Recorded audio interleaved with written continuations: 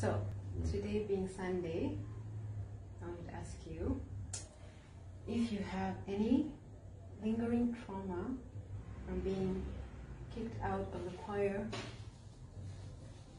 when you were at school. Well, I didn't really mind about the choir. You didn't? No. Oh. Because I was concentrating more on the work at home and then in the school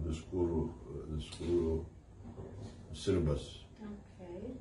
Choir was like extracurricular. But you were asked to leave the choir? Yes, because I could not.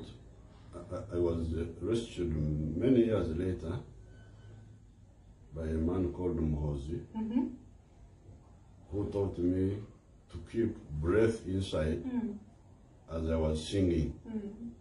Because in those days the breath would be finished and I would sleep till that. So I think the teacher saw I was not good.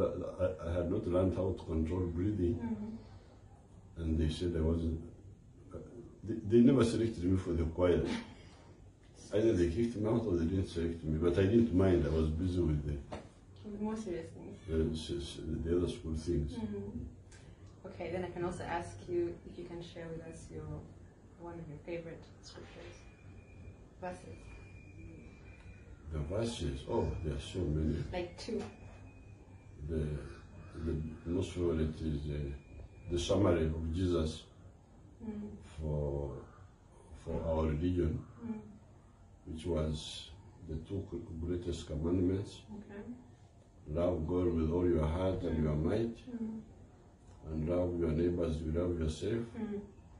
These two are the greatest commandments, and all the viragiro of Nabi, the commandments by the prophets, come from these. Yes.